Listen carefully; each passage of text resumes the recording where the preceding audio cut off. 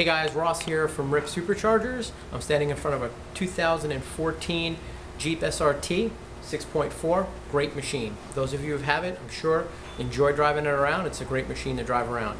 Stock, these things claim to have about 470 horsepower. When you strap them down on a dyno, they make 390. That's what they put down. Those of you looking for a little bit more, I think we've got your solution. I'm going to show you something.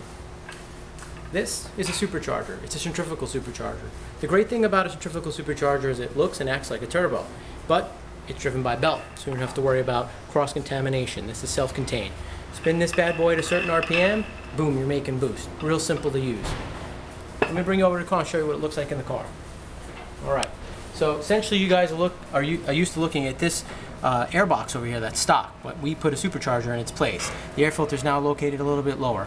What you got here is the belt is spinning the supercharger. That pressurizes the air in the compressor itself, and it brings it straight down into the intercooler piping. In the grill here, you have a front-mounted intercooler, which looks awesome and cools off the boosted air.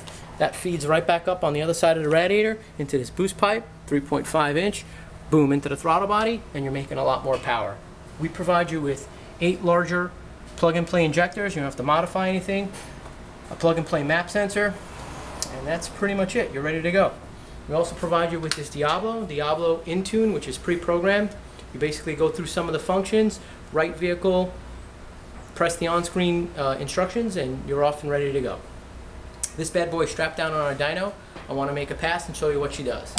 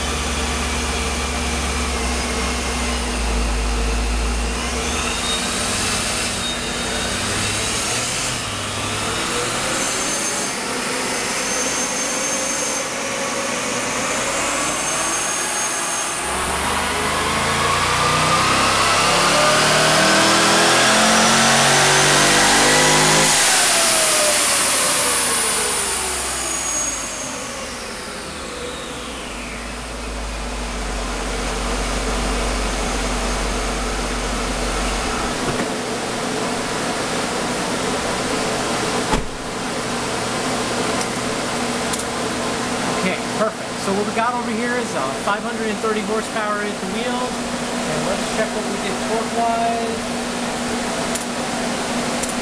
1,000. Fantastic. Just under 500 pounds of torque as well. This vehicle is warmed up. It's a hot pass. It's on a cold pass. We put this add max power. Basically, you'll be driving what used to be a 390 horsepower car is now a 530 horsepower car. Safe and sound. I think that'll be a lot of fun to drive. Thanks for tuning in, guys.